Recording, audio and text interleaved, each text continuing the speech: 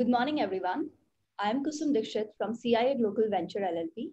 Today, in the initiative of Women Empowerment, we are interviewing Ms. Tanuja Chandra for a series of Women of Substance. She has been a graduate from IIT Madras and MBA from IIM Calcutta.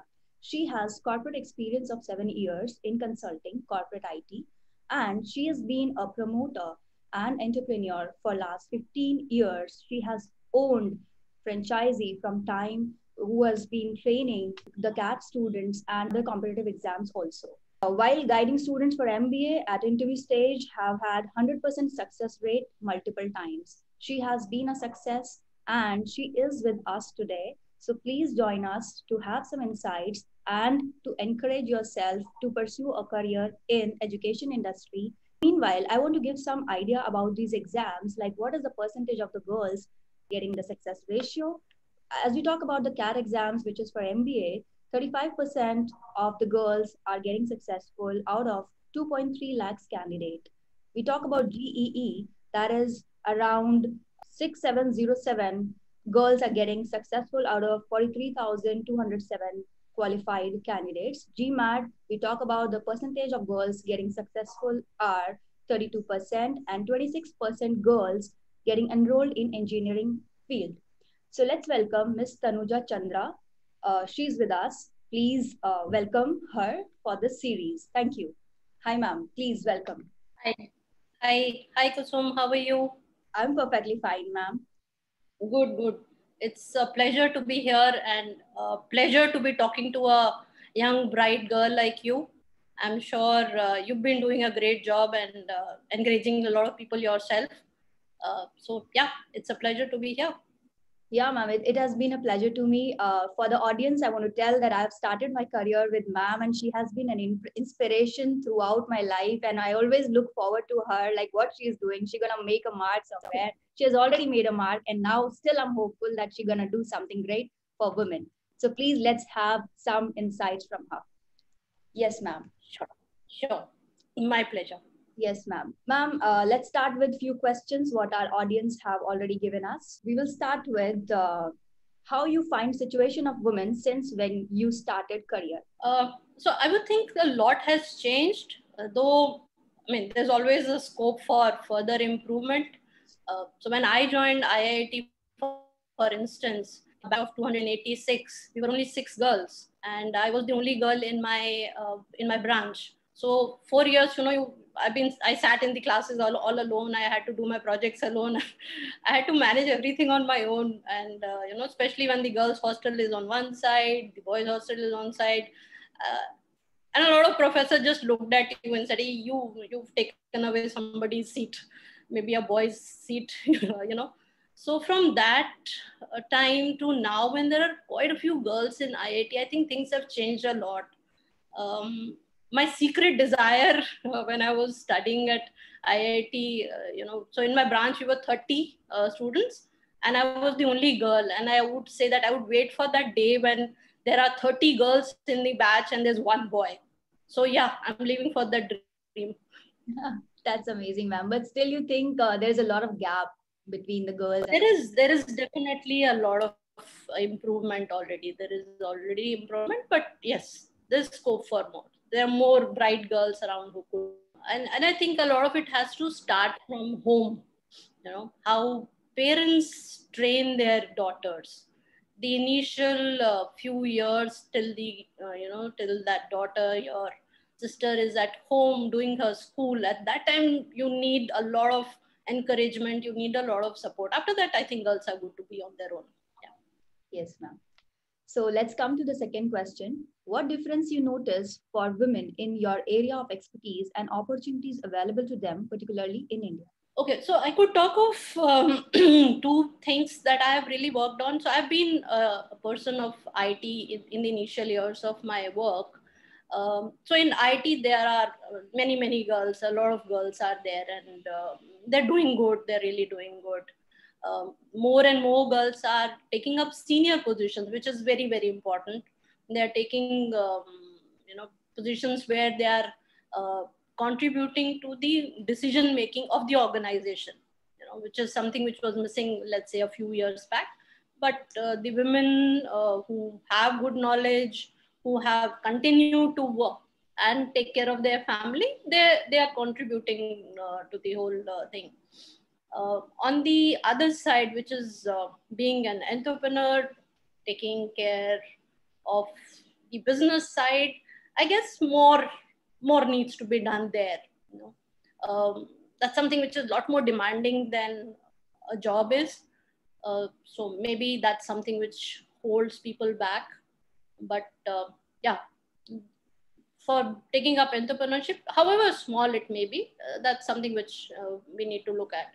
If you look at the smaller businesses, very very small businesses in smaller towns, smaller um, cities of our country, you see women working. You know, there are people who are running their chai shop, there are women who are running so they are also entrepreneurs in their own right, and they are contributing, and a lot of them are doing a good job. They're taking care of their family, they're taking care of themselves. So they're all the heroes that we have there. So yeah, so that way I think we're pretty good. As you're from education industry particularly, so do you think we need to train the boys from school level? Because I think there is a gap in our homes where we do not train boys to do the same chorus what girls are doing. We train the girls that you have to go to a different house tomorrow, you have to handle this, you have to handle work because you want to do it. It's not a mandatory thing, but if you want to do it, you have to do it with the household things. So when you see there is so much of awareness will come where your partner will understand that she is equal to me. She is not only the one who will be responsible for house, for family, and for other responsibilities. You both are partners. You should share it 50-50. So do you think this kind of a education should start in school level itself? Then only the scenario will improve in India. It definitely should. And as I said, the initial training what we get as children back at home has a big impact on how your life unfolds. So the boys definitely need to understand that women are there for they are equally capable, they are equally intelligent, and they can handle work. And they should be looking at them from from equality point of view there. They should be trained also to take care of the house when it comes to taking care of the responsibilities back at home. That because that kind of support you need when you want to be successful in running a business. And if you really look at women who have made a big impact in their in their careers, there's been a huge support which has come from their family, whether it's their husband or their in-laws, whoever. There's a big support that's coming in. So that's a very very important part. And it's not just true for the women that we need that support. The men also need that support. Men also are able to go and make a big impact because they don't, a lot of time they're not worried about what's going to be there for dinner and who is going to get the vegetables. So that kind of support is there. So if that same support a woman is getting, it would definitely help. It would help a lot. So, in short, we can say we have been trained like that. We have been raised like that, that you have to do that to support a man. But if we talk about, as you have talked about, impactful women who have made it to various heights, they always have a supportive family, supportive spouse. So, in short, we can say if you do not have that supportive family or spouse, it's really very difficult. So what kind of See, choice it's then difficult. make? It's difficult, but I don't think it's impossible. So like when I started out, when I went to sign the agreement with Time, my daughter was 3 months old, and I did not really have a support back at home. My mother, just before my daughter was born, had a paralysis attack, so she was not physically in a position to help me.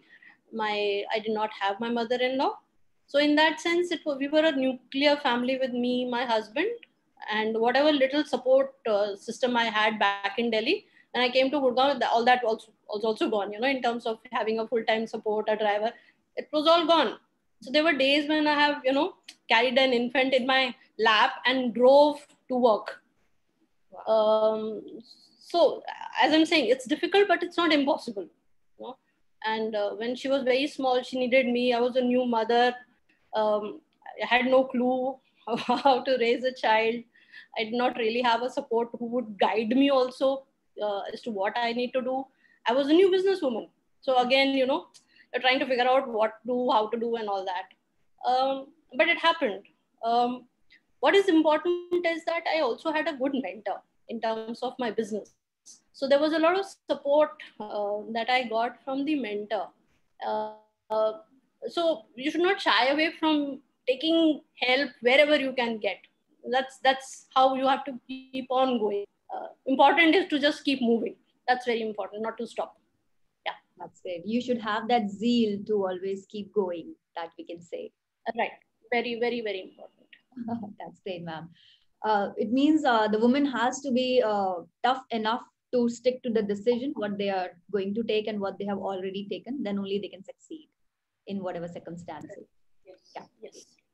Then we can talk about what differences equality brings to society and workplaces. A huge difference, huge difference. The first very important part is the crime against women. Wherever you have that inequality is larger, you see the crime against women is also much larger.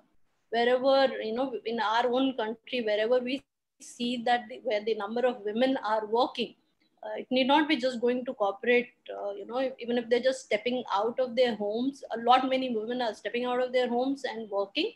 Crime rate against women is so much under control. So it's hence very important for women to be treated equally. Very, very important. Yeah. Yes, ma'am. And even this crime rate, we are talking about women who are coming up, who are complaining about these crimes, who are not complaining, that is still hidden. So we don't even know that how many numbers and how many women are suffering in whatever area and what all crimes are being done with them. Right. Right. So I think people then get used to women. When they get used to seeing so many women outside and they know that this is how life is going to be, I hope crime is much less. And it's not just about women being attacked. There are so many other crimes. There are, especially smaller towns, there be things of dowry. There are wife beating, etc., etc. There's so many crimes that women Various have to kinds of face. It's not harassments just are about going on. right. So that awareness, that education should help in curbing the crime against women. Yes, ma'am. This is a really very important agenda and area to understand for women also and for men also. And government may be doing something for this. Next thing is, what's your message to aspiring young women for career and budding entrepreneurs? Okay, so for girls, I think very, very simple message is that you are capable, you are strong. Go ahead, do it. Just you can do just anything you want to do under the sun, just anything. So just don't hold yourself back. Go ahead, make that difference.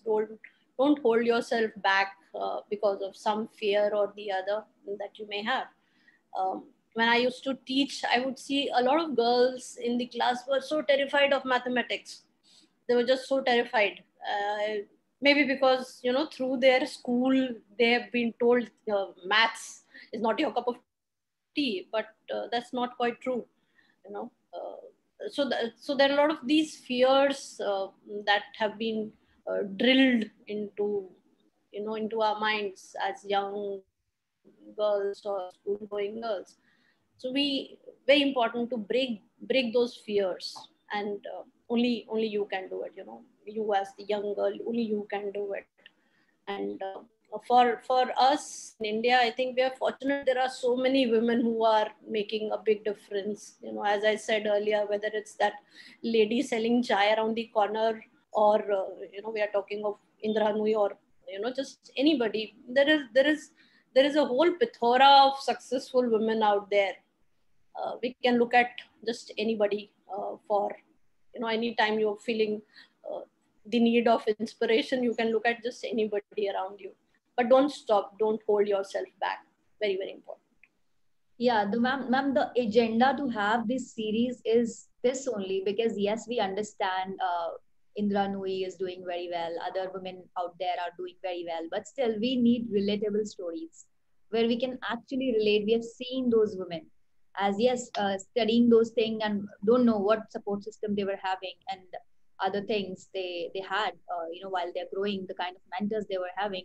Every woman is not having the same advantage, the same things available to them. So that's why we are looking for relatable stories where they can see that, yes, I've seen this woman doing, I can also do it. She was having the similar circumstances, what I was having, what I am having, what she must have gone similar problems, what I am facing today. So that's why we are giving them a thing to relate where they can really feel that inspiration that it is not hard. It's just your zeal and strength and sticking to the idea, and you can do it. Very true, very true, very true. There are so many times when I have felt being under pressure, and I've just not really even spoken to them, but I would just look around and look at women in my own family and look at, okay, she's been doing it for so many years. What's my problem? I can also do it.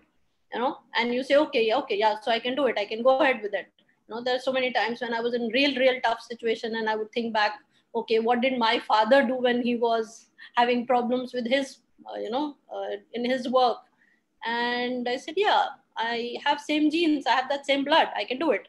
So you just move on. So the thoughts would come in, but it's important to brush them aside and keep moving. That's amazing, ma'am. Ma'am, can you tell us one or two major incidences where you have pushed yourself a lot to pursue the career and your entrepreneurship journey, where you felt that no, now I should not go ahead, but you actually pushed yourself a lot? Okay. I mean, there would be many instances like that, Kusum, because you keep having them. But okay, so there are two things which I could really talk about. One is slightly more old. So when I started working, after my MBA, and I joined this company as their IT head. In the name of IT, there was absolutely nothing. They were really living in Stone Age. So from there, in about 4.5 years that I worked, we had got onto a place where we were actually selling on internet. So that transformation was huge, and so to get the people, your own team, to believe in you and support you was very, very important. And I had to kind of keep proving that I know my stuff. So there were times when I would go under the table to fix up the wires. I would not shy away from that. So, just to tell them that I know what I'm talking about. So that was that was one time when I fought in that sense. Again, my supervisor, my boss, was a big supporter. He understood the value that I brought in, and so that support from him was always good going system for me. All right. And then as an entrepreneur, I faced a lot of challenges. So initially when I started and we started doing well, competition around would do funny things. So there are other people in the area who would be doing some, I mean, if you really look at it now, I feel those childish things. And I remember sending out a message to this competitor saying, if you want to fight like a man, don't do all these funny things. Yeah, And that's very important, man. Yes, men do things and they shy of actually coming out clear. We women are strong enough to tell them if you want to fight, come in front and be a real man. That is the message everyone should have. right, so yeah, so I I gave out that message also. And then during my entrepreneur journey, I was also diagnosed with cancer in the uterus, and I had to undergo an immediate surgery. It so happened that the surgery had to be at a time when we were in the peak of our business cycle. But then, at this time, business really had to take a backseat, and I went in for my surgery. My doctors had put me on a 3-month complete bed rest, but 45 days I was in the institute, I was taking a class. So yeah, I said I believe in defying things, and I would do it. I had a great team of the people who worked with me, and they supported me beautifully during that time, taking care of the students and the business as such. So, ma'am, as we've all talked about various kind of harassments what women face, maybe in work, at home. So these are also kind of hurdles for their growth, for understanding whether they should go for it or is the decision right or not. So, what you suggest? And one thing is very prominent these days is depression. Like women are facing a lot of depression, and some are talking about it, some are not talking about it, some are taking some medical help, some are not taking some medical help. But what do you suggest? What How to first of all understand what is happening with you, and what are the things you should start with? How to identify whether this is a stage, is something you should keep going, or you should change your line, or these are not the people to deal with? Like, what is that? Because sometimes it's very confusing to understand and to talk about also with anyone. Right. So as a lot of, as it would happen with life, there are no ready-made answers which can really fit into all these situations. So things would depend from a situation to the other situation. What is important is for a woman to understand what is her passion. So if she's in the field of her passion, where her skills lies, where her competency lies, then she would overcome any kind of hurdle that comes her way. Okay, so that's very important to understand, that am I really passionate about what I'm doing? If I'm passionate, I can take care of situations. Second would be, it's always good to have people with whom you can talk. So if it's feasible, find a mentor. Have a mentor who can be your guide, who can help you. A lot of times to the mentor, you're not really talking about the real issues, but if you're just talking about, having a general chit chat, that could also help. So have people with whom you can talk, with whom you can, just unwind. A lot of times just unwinding keeps you going. So you don't really all the time need to be talking about problems and their solutions. A lot of solutions you find it yourself. You know it. You do know it. It's just that it's somewhere down hidden, and you're not listening to your own inner voice. So if you would have some people with whom you can just talk, you would be able to find the solution. If the situation is like really bad, that's when you would need to take a call of whether you want to continue with the same set of people, or you want to change, work in the same field, but maybe find some other people who understand or appreciate your talent better, and just move on with them.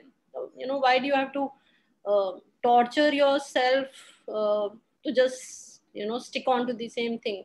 To If put I'm good, yourself in if a I wrong know. territory. There is no need to put Right. yourself in a wrong territory. Right, absolutely no. So if I'm good, I'm good.